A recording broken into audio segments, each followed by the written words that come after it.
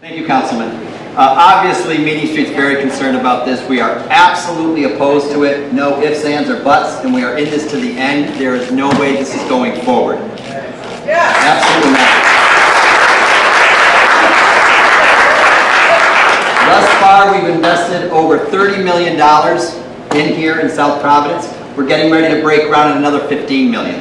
Okay, we are in this neighborhood. We are part of this neighborhood. These kids are our kids. We serve over, in our schools here, we have over 500 kids here every day. The overwhelming majority, 90% of them are kids from Providence. They're kids from the neighborhood. The councilman mentioned the schools, the other nearby schools. You got the two high schools, the middle school, the two elementary schools of Mary Fogarty and Rod Williams Daycare. And Dr. Simon, one of the things he brought up is the leading cause of absenteeism in the Providence public schools is asthma. If you can't get them to school, it doesn't matter how bad the system is or how good it is, kids are not going to learn. This will do absolutely nothing. It will actually, this is a crisis, what it will do to children's health in this area. So anything, I encourage, Linda, thank you for getting us involved.